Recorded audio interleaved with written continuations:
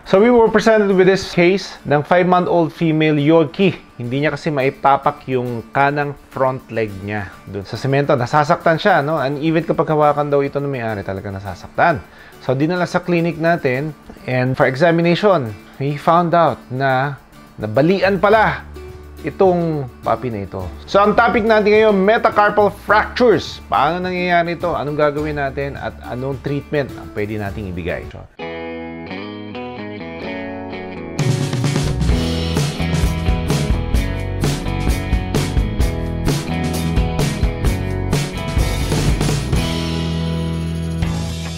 welcome back, guys. My name is Dr. Stresho. I'm a vet. I'm an animal doctor, and every week we post videos, cases, topics, tips on how to better take care of your fur babies. And this week we are going to talk about fractures again, no? Pero this time sa metacarpal fracture naman, no? Sa tao, ang metacarpals is etong bahagi na ito, itong likod na ito ng kamay. So ayan yung metacarpals, no? Sa mga aso at pusa, usually yung mga puppies and kittens, ito yung usually na-fracture. Pag tumalon sila from a height, pababa, no, ayun yung nag-absorb ng pressure. And comes in contact with the ground. Kaya ito usually nababali sa kanila, especially sa mga young ones, sa mga kittens at puppies, no? Pero yung case natin ngayon is a puppy. It is made more difficult because maliit siya masyado, no? Masyado maliliit yung buto. Kaya this adds up to the difficulty. So ano nga bang causes niya? Number one cause is trauma. Yung kung tumalon sa hagdan, naipit ng pinto, naapakan. Yan yung usually cause nitong ganitong uri ng fracture. Ano ba yung mga signs na ma-observe natin sa isang aso or pusa na may metacarpal fracture? Number one, there is pain. So, sobrang sakit niyan kasi nga bali yung buto bali yung mga buto. Number two is swelling, namamaga. So, after some time, especially after a few hours na nangyari yan, nakikita mo namamaga na yung paa, no? So, lalong hindi niya na, may warmth din also dun sa area na yan. And kung makakapa mo, you will also notice, number 3, crepitus, no? Makikita nyo yung kanyang, yung mga buto na that are dislocated and they're not in a straight line anymore. Makakapa mo yan, no? Siyempre, huwag nyo gagawin ito nagising yung aso. Usually, ginagawa ito ng mga vets kapag sedated yung aso, no? Number 4, non-weight bearing. Hindi niya ipatapak, which is yung primary cause kung bakit dinala sa atin yung aso. Hindi niya itinatapak yung foreleg niya. Merong loss of function, no? So, ano bang function ng legs? For them to run, for them to climb, for them to, maneuver themselves. So, kung hindi niya magawa ito, may loss of function, that is one clinical sign that your dog might have injury doon sa kanyang parte na yan, ng paa. Okay, so this is Luna, no? She's a 5-year-old female Yorkie. Na-aksidente siya a few days ago. Napansin na lang ng owner niya, limping. Hindi lumalakad, hindi niya itinutungtong yung kanang paa niya sa harapan, no?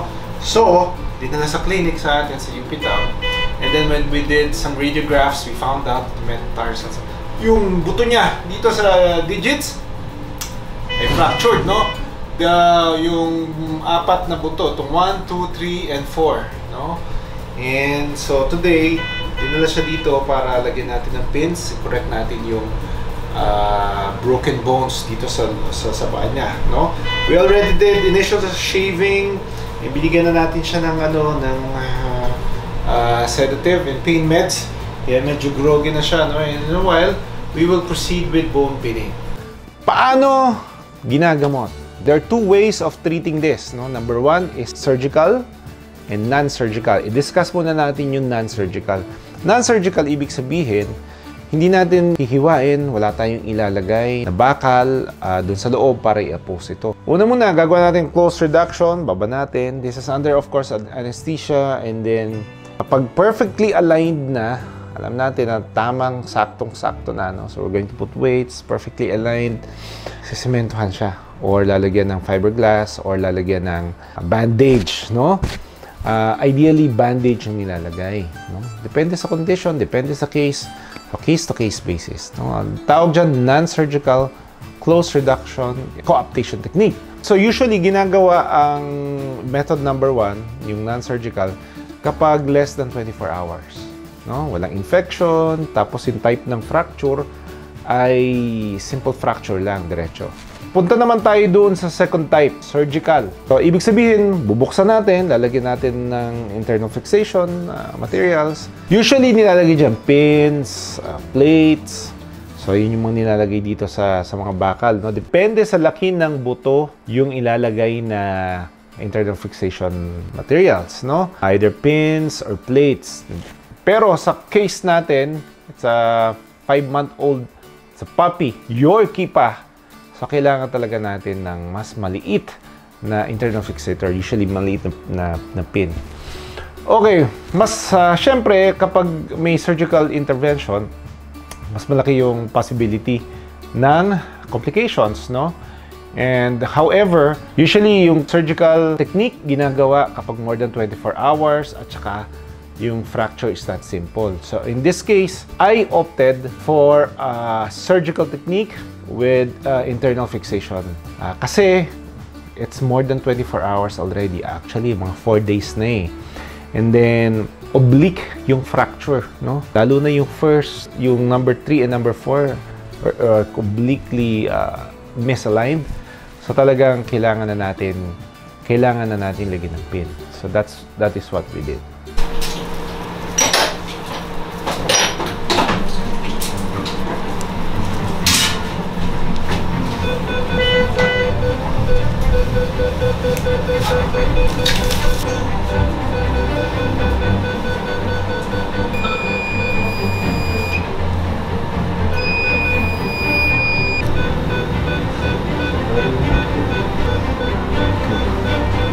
Ano mo yan? Nasaan yung isang pin?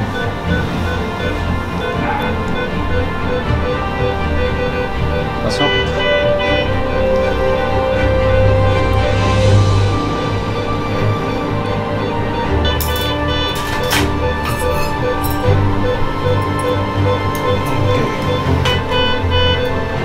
Ano daw?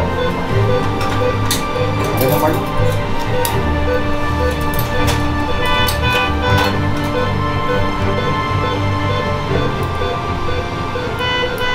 Ito na si Luna, no? So, nalagay na natin yung dalawang pins dito sa, number 4 and number 5, no? Okay, lagyan natin sa number 4 and number 5. Okay lang yan, kailangan ko yan. And then, yun na dito naman, pan-inspection, okay naman sila, no? So, kapag na-stabilize natin itong paa na ito, that will eventually heal on its own. So, you just need to stabilize it, and the bone formation and the bone healing will take place doon sa lugar na yun, no? So, hindi pa siya makakalakad for maybe a couple of weeks.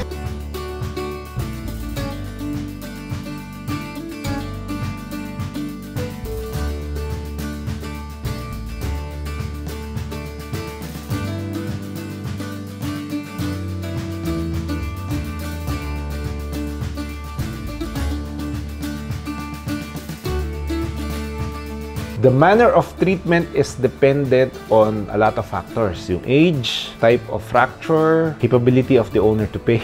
That's very important. At saka yung health status, of course, ng animal, no? So, maswerte tayo na yung dinala sa atin sa 5-month-old puppy. So, ibig sabihin yung healing ability niya maganda pa. At saka walang infection masyado. Yun nga lang, it's more than 24 hours and the fracture is oblique. So, I opted for a surgical technique. But the procedure took us around 1 or 2 hours to finish. Mabilis lang naman. So, yung aso natin, si Luna, stayed in the clinic for 3 days kasi talagang pagang-pagayong. The owner opted to bring the dog home na lang. At siya na lang daw yung magagamot sa bahay, which is okay also, no? Tandaan, kapag may naobserbahan kayo na parang hindi tama din sa mga alaga ninyong aso at pusa, dalhin nyo agad sa veterinaryo para magawan ng karampatang eksaminasyon at yung tamang lunas na pwede nating ibigay sa kanila. Kasi pag mas pinatagal pa natin, mas lalong lalaki ang gastos ninyo. If you've reached this part, congratulations and thank you. Also, And if you can also visit the previous topics that we did in the past, click nyo lang yan. Share nyo sa mga friends nyo. And i-like nyo na rin. No? Subscribe kayo sa YouTube channel natin so you will be updated sa mga latest uploads and cases that I'm going to post here. Again, my name is Doc Foreleg, and see you again next week.